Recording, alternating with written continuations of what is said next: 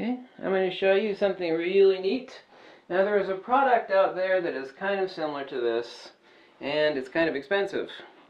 However, photographers have been using something like this for some time, and I thought up a really easy way. Check the download link below for it, and we're going to, now that you got color calibration hopefully out of the way, what about something for checking your midtones? Bringing the correct exposure and your dynamic range into place for product shot, outdoor wedding shot, receptions, indoor church shots for weddings, outdoor portraiture shots. Really simple. Check the link below. It's going to look like two of these squares. Okay, and what you're going to do is you're going to cut them out to where they look like this. Okay. Now it's a Microsoft Word document, so all you're going to do is just cut out the white end out here. So you're going to have a cube like this. It's basically split down the middle. This is 18% gray, and this of course is white. And then what you're going to do is you're going to fold it over like this. Okay, take a look how I folded it. Okay, like this. All right. See the top, see the bottom. Okay, now what you're going to do is say, now I'm going to turn off my lighting over here to give you a correct example of, say, speed light, or the sun, or you know, whatever sort of indoor chapel or ambient lighting that I've got here, so that way you can see it in the camera.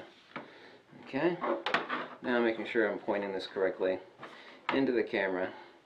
You're shooting over there where the camera is shooting right now. Both of these are 18% gray. Obviously it's my specular. Over here my shadow.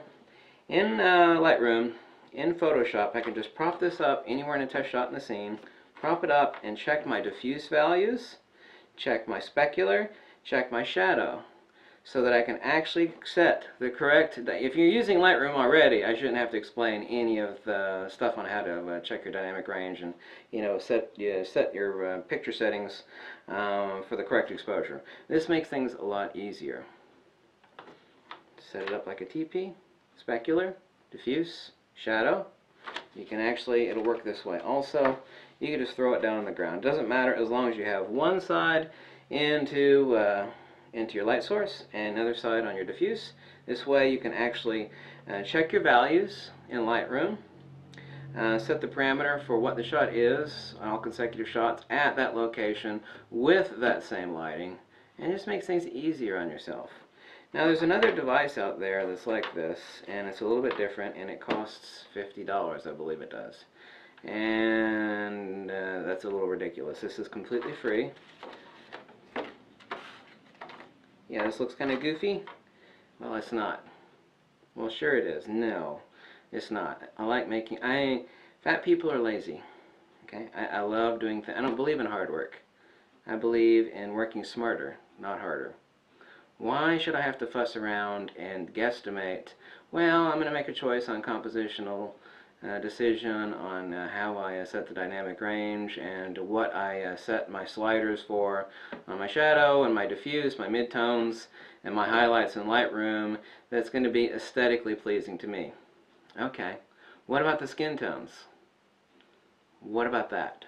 What about just worrying about getting the correct lighting, the correct composition, and then going off an 18% card, specular and shadow, and then setting that so you get the exact correct skin tone. If you want to change things and radically change someone's skin tone, you want to change you know, the histogram of how the shot comes out later, you know, that's your artistic choice. But how about you set this value correct first? And once you set the correct value, then everything else you do after that is your own compositional choice. In Lightroom, in Photoshop, in Capture One, or whatever the hell it is you use. Work off a correct baseline. If you're importing all your pictures into Lightroom and you're just going back and forth hither and thither, where's the baseline at? Why don't you set the correct baseline for the skin tones, for the specular, for what's being clipped, for the shadows, and then you change what the hell you want. You set this as your set value for each shot with the exact same amount of lighting. Then you work off of that. Okay? Don't make things hard. Make things easy. I don't believe in hard work. I believe in easy work. So anyway, use it or don't use it. It's totally free. But it does work. It makes things easier. You only have to do is drop it into one shot. If you're in a wedding chapel, you want to get the right tones, drop one.